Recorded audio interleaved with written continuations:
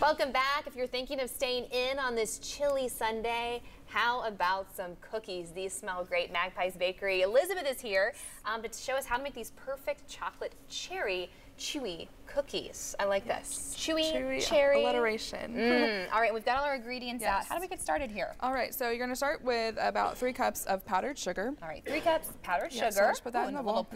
Came out there. Yes. When we're both wearing black. Yeah, I know. Maybe wrong choice.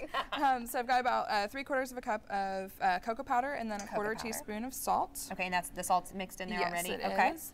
And so we'll just start whisking that around. If you wanted to pour in these egg whites, so I've got the whites of 3 to 4 eggs, just kind of depending on how large your eggs are. All right.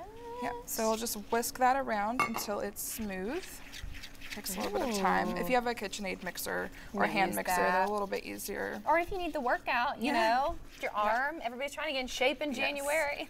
I always feel like my arm gets tired when I'm whisking. That's when I'm like, all right, I gotta pull out the mixers because I get lazy. You know, it's the time of the year to start moving your arms. Or if you need something active for the kids on a day when it's like cold or they don't want to be outside, be like, hey, let's bake some cookies. We're gonna put you to work. Yeah. And then you make them do all the mixing, right? Yes. I think I like that. Ooh, and I can start to see it's kind of getting gooey already. Yeah, it's almost like a brownie. It looks like a brownie. It does look like brownie batter. Yeah. So once you start seeing that dark chocolate color, then you can add in your mini chocolate chips and your cherries. And these are just like dried cherries? They are dried cherries, yes.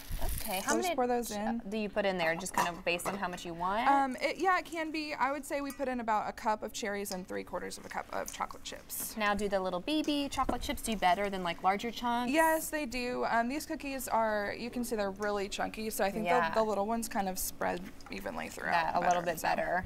Yep, so then once, how thick it is. It's super thick. So now we'll scoop them onto this tray. Okay, get your ice cream scooper. Super easy, really chunky. And that small little scoop is gonna make this big old cookie. Yes, yep. Wow, they spread. That's actually pretty impressive. The cool thing about these is they're actually gluten-free as well. So if really? you're trying to avoid gluten or you have an allergy, these are really nice. Really easy. And I know there's a lot of people that either have kind of those health restrictions that are trying to in the new year do something a little healthier.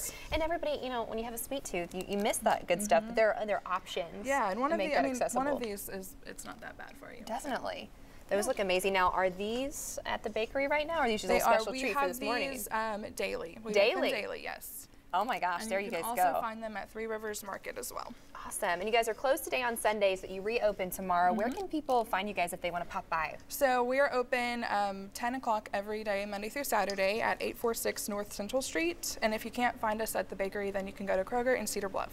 Excellent. Okay, so once these are all done, we'll do our TV magic. How long are we going to pop them in the oven for? 350 for 10 to 12 minutes. 350, 10 to 12 minutes, and then you pull them out, maybe let them cool for a bit? Yeah, let them cool 5-10 minutes. And then that's those look so good. I'm just amazed at how chunky they are. I know, they're really good. They're a chunky hearty cookie. And gooey. Maybe if you're looking for something to make for the football game tonight or the Super Bowl, you either order them from you guys or try it in your own kitchen. Elizabeth, thank you for being here. Thank you for having me. We appreciate it. We'll put that recipe online as well if you want to check it out.